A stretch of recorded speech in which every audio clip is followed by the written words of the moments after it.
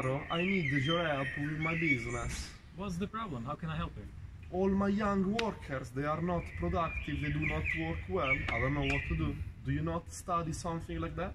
Yes, I do. I study business, and it's actually a typical problem, but I think I could help you. I could create a qualitative research for you, and we should interview your employees, and we could create it about autonomy in the workplace. That would be very amazing. I think that would be helpful. Okay, so let me make it and I'll let you know soon about it. Okay, thank you very much. Perfect. 3 weeks later.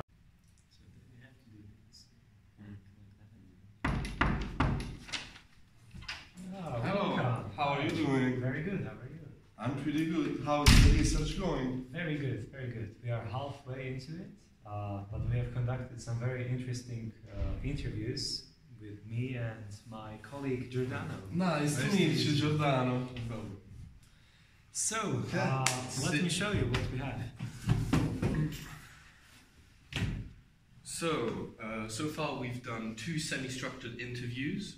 So these kind of interviews are rather formal. So we follow a question guide, except that we can also ask additional questions, or the interviewee can explain more about these questions. So they're more open. Yeah. So what did you ask exactly in these questions? That's a perfect thing. Our research question was basically whether our employees, young employees, more productive with a given autonomy. So that also relates to if autonomy is a source of a motivation in the workplace. Mm-hmm. So to start these interviews, of course, we asked the interviewees to introduce themselves, how they got the job, all of this, all the information basically that we need at the beginning. And then we went on with questions more related to research.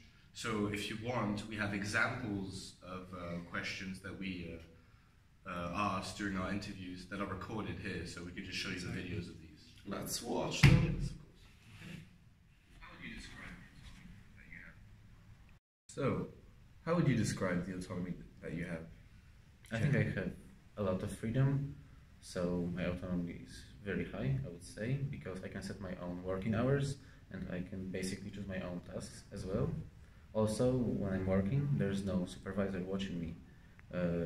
Then I feel more at ease, which makes it easier for me to perform very well because it's a socially demanding job, so I want to be relaxed. Okay, very interesting. So can you think of any work-related situations where you think it'd be better for the supervisors to have more control? Yes, I can. Sometimes there are issues that are beyond my control and I cannot really resolve them. And since, as I said, there's no supervisor watching me, there's also nobody to help me. And I cannot say, hey, this is a problem, can you please help me? And this is very stressful then. But this is probably the drawback of the autonomy I have, right?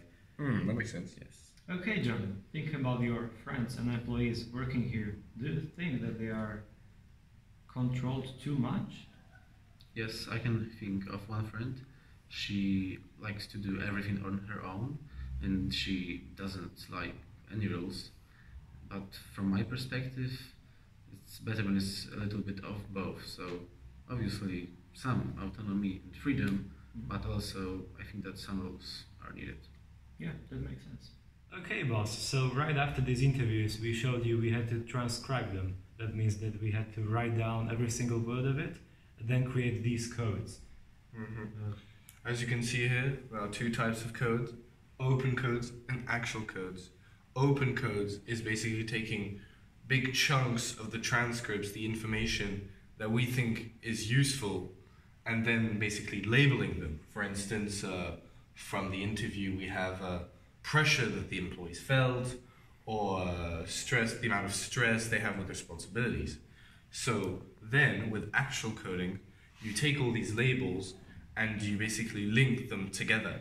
So for instance, freedom in the workplace, we took several chunks of information and put it in there.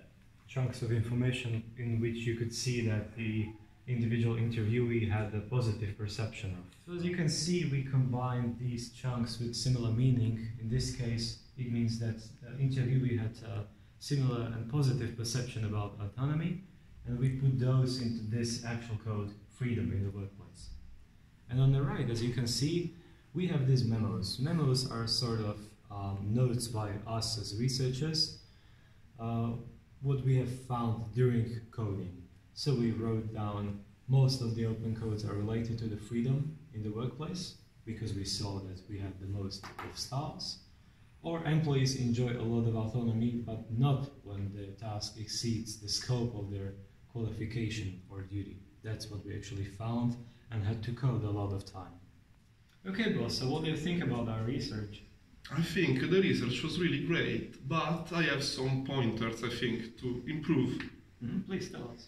I feel like some of the questions were in a way creating bias by suggesting the answer. I also feel like many of my workers are not native English speakers, so they may not understand everything perfectly. Maybe not express themselves fully. Yeah, exactly. And also, some of the questions were kind of similar as well. Yeah, we could definitely change that. Yeah, we still have 2 interviews to go, so we could adjust questions and... Most definitely. We've also seen that the research question isn't only about autonomy. It's also about responsibility. Responsibility is a factor that's come up a lot during our interviews. So I think it'll be very important to implement this factor in our future interviews. I agree, that seems smart. Exactly. We could do another further researches for you, and we could include these. For sure.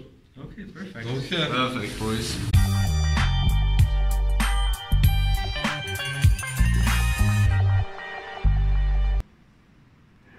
Okay, so it's been a pleasure working with you guys. I have to go back to work to the pizzeria, but I hope you contact me with the future results. I'll definitely do. Thank you. Okay, thank you very much.